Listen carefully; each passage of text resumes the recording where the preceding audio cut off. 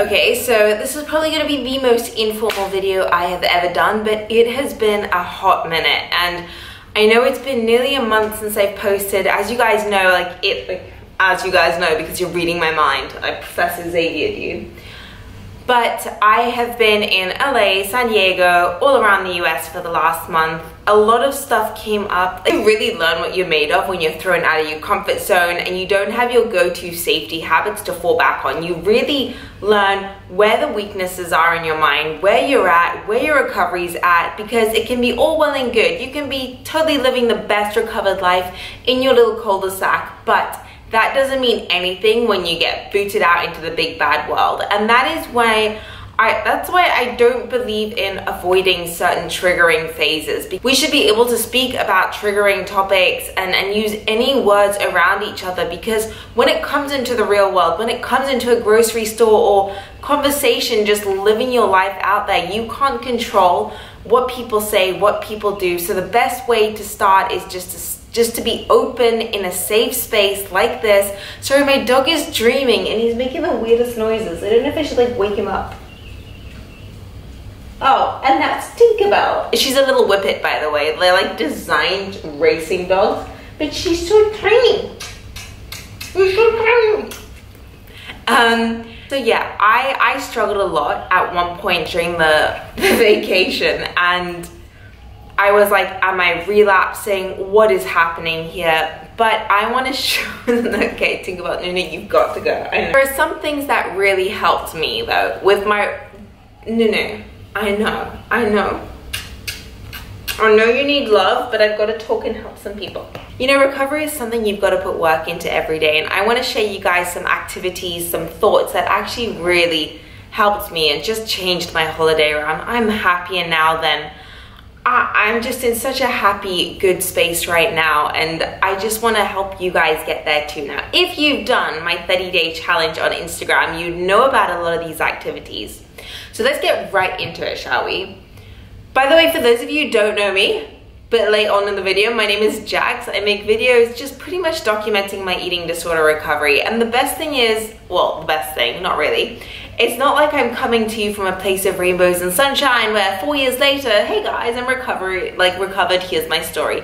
No, I pretty much document in real-time processes. So one day, yes, I will give my sunshine and rainbow stories, but right now, it's just the honest truth of the ups and the downs and the lefts and the rights and the everything.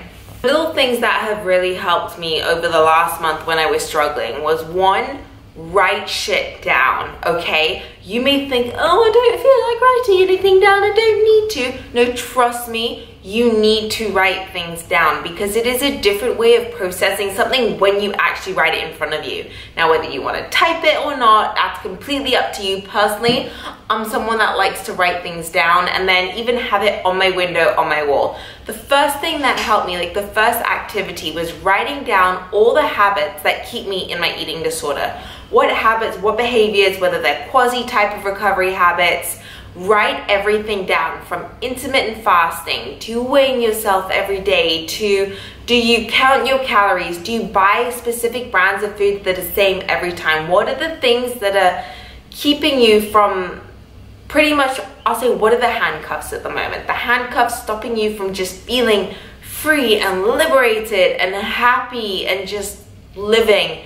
Then on the other side, and you might come up with a list of 50, of 30, I had quite a few, surprisingly, some that I wasn't even aware of, because even asking the people around you, what are habits do you feel that still show that I have an eating disorder? What are habits that you feel that I'm really rigid on? And that'll help you out a lot just to get in perspective. And it's all about first step is analysis. Second step, how do they make you better? Like, how do these habits make your life better? How do these habits make your life worse? How do they affect your relationships? Really look at what each of these habits do for you and see if the pros outweigh the cons. Because I'm sure at one point in your life you felt that they kept you safe, but now you probably feel that they keep you trapped. You probably feel like they suffocate you and that you can't breathe because you are just genuinely, like I say, a slave to these habits. Then I want you to write down, what would your life be like without these? What would your life be like if they didn't exist? what would it look like? How would it feel? Now, think about that, how it would feel. Close your eyes, waking up, going through the perfect day of not having any of those habits. And then you're probably gonna take a deep breath and be like, holy shit balls, why? Why am I holding on to these? I know that type of epiphany and acknowledgement doesn't make letting go of them any easier, but it's a step, and we're all about stepping stones. The next thing is, what would the perfect day look like? I want you to write down what the perfect recovery day would look like in a day where you were living what you feel like would be your best life. Now, where do you want to be in a year's time, 6 months time, whatever? What is your perfect day gonna look like? And then think about, what are you gonna have to do to get to that perfect day? Then I want you to think about, like, once you've done all of this, what would you have to gain from living that life to get to that perfect day? And what would you have to lose by living that life to get that perfect day? And then you've got to ask yourself, is it worth it? The one thing keeping you in that complete fearful, frustrated, prison-like mentality where your hands are handcuffed and you're watching everyone from a distance. You feel like you're at the cinema watching a movie. You're watching everyone else have fun, cheers at the dinner table, everyone else reaching and trying that mozzarella stick, and you just genuinely feel like a standby, and you're thinking, how different would my life be if I was in the movie and not watching the movie? And that, my friends, is a whole different kettle of fish. And I know, okay, look, I know this because obviously someone that's living it, you're waiting for someone to offer you at the dinner table to go pick up the mozzarella stick. But let me tell you something, everyone there is living their life.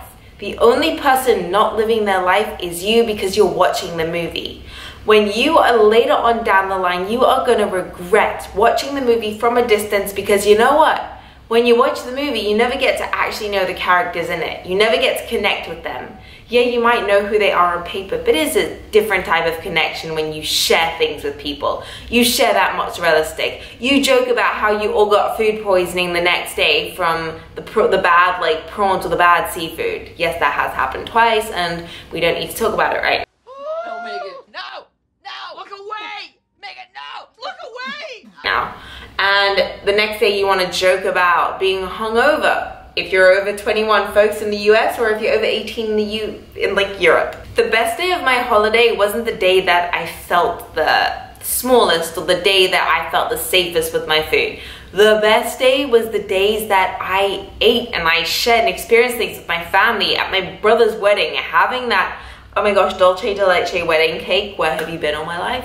And it was at the Grove in Los Angeles with my mom and sister, having the most amazing Italian meal I have ever had in my entire life, and then going to share ice cream after, trying a Brandy's donut. But like I said, it takes a lot of work and analysis to get there, and these are just little activities that I've picked up along the way that have really helped me, and I hope they help you guys. So for right now, just go back, listen to the little tasks and activities, do them. I promise I am back here, back in Dubai. I wanted to really experience and be there with everyone, but now I did film a couple videos that I am editing there, which I'm super excited about. Oh, let's get excited and let's dance and jiggle. And I'm going to be editing them, putting those up, but before I put those up, I just wanted to put this out there for you guys and maybe help someone that needs it, or just give you some advice or tips and tricks. If this was helpful, don't forget, give it a thumbs up, hit the subscribe button down below if you haven't already. I am working on a cookbook at the moment for mini mold guidelines, mini mold recipes, just to help you guys in your recovery, to help you with that hair growth, to help you get your period back, to help you with osteoporosis. I'm gonna have a key and a guideline on each different recipe, which one's the best for specifically bones, hormones. I'm really excited to get that out to you guys. So if you have any questions, again, just let me know down below. I love connecting with you guys, and I'm gonna see you very, very soon in my next video.